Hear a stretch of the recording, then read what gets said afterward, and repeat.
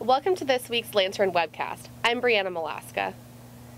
At the beginning of spring semester, 2,000 students received an extra $2,000 from the Scarlet and Gray grant.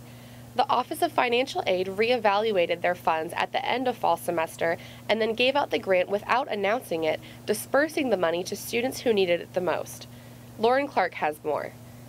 Taking a worldwide look, some students weren't as fortunate. Over 100 students were killed or injured after two explosions in northern Syria on January 15th. Ohio State students led a candlelight vigil in honor of the victims. Ritika Shah spoke with some of the vigil holders. Sorority recruitment numbers are at a record high this year. Reporting for Buckeye TV, Chelsea Spears attended bid day to find out how the recruitment process works. And our own Kaylee Cunningham catches us up with this week's sports, including men's and women's basketball, as well as men's hockey. Be sure to click on the videos for more. Follow us on Twitter, and be sure to check out thelantern.com for all your Ohio State news. On behalf of all of us at The Lantern, I'm Brianna Malaska. Thanks for watching.